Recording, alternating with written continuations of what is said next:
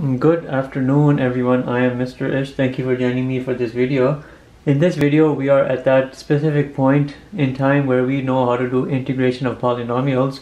We have looked at the derivation of a parallelogram, and then we've also looked at a lot of derivations previously, but those were without having some of that requisite knowledge in place, and those were mainly to spark some interest. Anyhow, we're at that good point in time where we can show you this.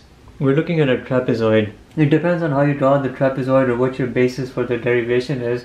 Here, of course, we want to look at it in terms of integral calculus. If you were to draw a relatively square-shaped trapezoid, and I'll tell you what I mean by that, just very generally, such that if you were to draw these, you know this right as a trapezoid, you have a square over here, you have this dimension over here which is equal to this dimension, which is equal to this dimension, which is equal to that dimension. For this specific trapezoid, if you were to calculate the area, you know you have a triangle, you'll have base height over 2 for this triangle, and you know we're looking at heights and bases over here. We'll have a BH over 2 for this triangle, and if this right here is my base, this right here is my height, then we have a base times height for the square. If you do the cumulative effect of all of this, what do you get? You get BH over 2 plus BH over 2 plus BH. This becomes a BH plus BH, you get 2BH. Right, that represents the area for this trapezoid, but generally you know the area to be this. Half times height times B1 plus B2. It depends on what type of trapezoid you're looking at, whether something which is more square or whether something which is more rectangular. And you know this right here can be viewed as B2 and this can be viewed as B1, or you can flip them around. However, what we're going to do is derivation of this trapezoid area formula to come up at this, but then at the end of the video I'll show you how we can reconcile this with this and show you that these are indeed the same. So that lies for us at the end of this video, that little reconciliation procedure, and we're going to look at the area derivation here with regards to dx. To come up with all the important landmarks you need for this area derivation, you have to draw your trapezoid in an intelligent manner. Let me show you what I mean. If you start with a square over here, and then you draw another square next to it, and then another one right over here, you draw a diagonal right over here and a diagonal right here, then you start erasing these accessory sides. See what happens. You end up getting a trapezoid, and we'll erase this part and we'll erase this. Now we've got a trapezoid which is relatively squarish. This is equal to this, which is equal to that, which is equal to that. We can call just this in general B, and the height can be called H. Now we have to somehow configure the X and Y coordinate onto this, the plane, so that we can come up with some good points. And this is how I would do it. This is my way of doing it. Right over here. You see how we've gotten it? Now I know this right here is my origin. And I know each of these square sides is B units. If each of these is B units, then this must be B comma 0. Then this must be 2B comma 0, because each of these is always B units away. This must be minus B comma 0. If this right here is my height, then this right here must be 0 comma H, and then this right here must be B comma H. We have to get all of these coordinates so we can define our lines, our segments. And because we're looking at the shapes over here which are only straight lines, whether they're horizontal, vertical or diagonal, that's why we're being able to do all of this, because they're all polynomials in terms of their integration. We're not looking at curved lines, so we don't end up looking at sine and cosine or hyperbolics or exponentials, and none of those integrals are coming into picture. These are all straight lines. So we have to come up with a bunch of equations, and we have to come up with a bunch of intervals. I want to look at everything over here with regards to AX. But technically, if you're looking at things in terms of AY, with regards to dy, you'd be looking at right side and left side boundary curves. You know, this could be one right side boundary curve. This right here, vertical line, could be a left side boundary curve for this little segment. Then for this segment, this would become your right side boundary curve, and this would be your left side boundary curve. Then for this segment over here, this would become your right side, and that would become your left side. So you can see you'd end up having 3 intervals. But we're looking at things over here with regards to this AX and DX with that template. So we have to think about top boundary curves and lower boundary curves. And before we do that, we need to have come up several equations. This right over here can simply be just y equals 0. That line is y equals 0. This right here, this top line will be y equals h. Easy, right? And you know these segments are defined by intervals, and we're looking at intervals. Everything over here is marked.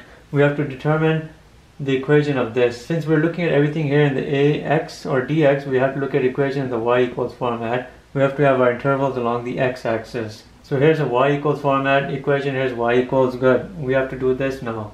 You have 2 points here, minus b comma 0 and 0 comma h. See, minus b comma 0 and 0 comma h, you have to determine the slope. Slope here will be h over b, it's an upward sloping line, and y is equal to h over b x plus h, because you end up having a y-intercept here. So this becomes y equals hx over b plus h. Now we have to look at this next and last line, which is this. You know you can have a negative slope over here, but you have 2 points, so let's use those. 2b comma 0 and b comma h. The slope here is equal to h over b minus 2b, which is a minus b. So y is equal to minus h over bx plus your y-intercept, which you have to find the y-intercept. If you were to extend this line, it would hit somewhere here on the y-axis, and what would it be? Just take these 2 points and put them here, x and y. I'll make that 0, and I'll make this x, which is 2b, is equal to your y-intercept, which you have to find out. The b's cancel out, you have a minus 2h, you take it on the other side, this y-intercept is equal to 2h. So my equation suddenly becomes clear to me. By this equation right here is y is equal to minus hx over b plus 2h, and this should be an h over here, not a b. So we have all the relevant equations. This one right over here, this, and this, and we have all the intervals marked on this coordinate axis. So let's look at this area and let's start defining it. We have 3 intervals, from 1 to here, 1 interval here, and 1 from here. And then from minus b, remember we're looking at all the intervals along the x-axis, from minus b to 0. We have to think about in terms of yt's and yb's, top boundary curves and lower boundary curves. The capital Y means equations must be in the y equals format. Here the top boundary curve is just this, so we write it hx plus h over b. Lower boundary curve is this y equals 0, which is meaningless, we don't even have to write it out. Next interval, from this 0 to this b, I have my top boundary curve y equals h, lower boundary curve y equals 0. I won't even write 0 because there's no need to bring it in. Last interval, if you're doing everything in regards to ay, you'd still have 3 intervals, x right, x left, x right, x left, x right, and x left, 3 intervals. And everything in that case would be from 0 to h. You'd be looking long intervals in the y-axis direction. Anyhow, this last interval is from b to 2b, b to 2b. Just don't make silly mistakes here by using poor handwriting so your B's look like H's or H's look like B's, and you can start making a mess up that way. Silly errors will push through and your whole derivation will come out wrong. In this instance, from B to 2B, I have my top boundary and my lower boundary curve. My top boundary curve is this, minus hx over b plus 2h. Lower boundary curve is y equals 0. I don't even have to bring that in. Now what we have to do is integrate this. And before I do so, I don't like the variable down here, I want the variable up here, and I can switch this around using the properties of integral by bringing in a minus sign. So let's do it. Let's integrate this. Everything here is with respect to x, so the x's will come into the picture. We have a minus over here. This will become an hx squared over 2b. Remember, x here is to the power of 1, n plus 1 divided by n plus 1, x squared divided by 2, you get this, plus hx. This is from a minus b to a 0. This one right here is easy. You have h, x to the power of 0, n plus 1 divided by n plus 1. You just bring in an x from b to 0. Let's look at this one right here. You have a minus hx squared over 2b. By now you should know how to do these. Plus 2hx, all of this from 2b to b. We have zeros here, but we have a b here, so we'll have a little bit of work over here to do for the upper and the lower limits, feeding in and the difference. You'll have a little bit of work come. Let's look right over here and do these sequentially. When I put a minus b over here, I'm not even going to put these zeros in because they're meaningless. When I put the minus b in places of these x's and I open up the minus and the parentheses, I'll have a minus become negated by the square. I'll have an hb squared over 2b, hb squared over 2b, but you have this minus sitting out and make it minus. I have this minus coming over here, I'll have a minus hb, but this minus opening with it will make it a positive. Let's come right here. I'll have a nothing more than an HB. That's easy. Let's come right here. If I put 2b into place of this square, I'll have a 4b square, and I bring the b in it. I'll do the difference of the two. I'll have 4b square minus b square is a 3b square. I'll have a minus h3b square over 2b. If you didn't see that, look, the 2b comes right over here, and then the b comes right here in place of this x. Remember, these limits always go into your variables. The variable of question, which in this case is this x right over here. 2b goes in this x square, you get a 4b square. The b goes in that, you get a b square. 4b square minus b square is a 3b square. Likewise, you put it right over here in place of this x right over here. You'll have 2b coming into this x, b coming into that difference is just a b, 2hb. Now we'll simplify everything right here along this line that we see. I have a minus hb square over 2b. This b cancels out with this square. I have a minus hb over 2. I have a plus hb.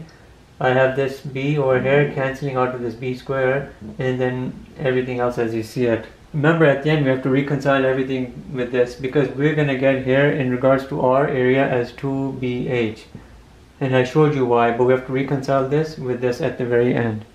Let's combine all of this. I have a minus hb over 2 minus h3b over 2. That's really just saying minus hb over 2 minus 3hb over 2, which is a minus 4hb over 2, which is minus 2hb. Minus 2hb. So these two terms give me minus 2hb. Then I have a plus 2hb and a plus 2hb plus 4hb.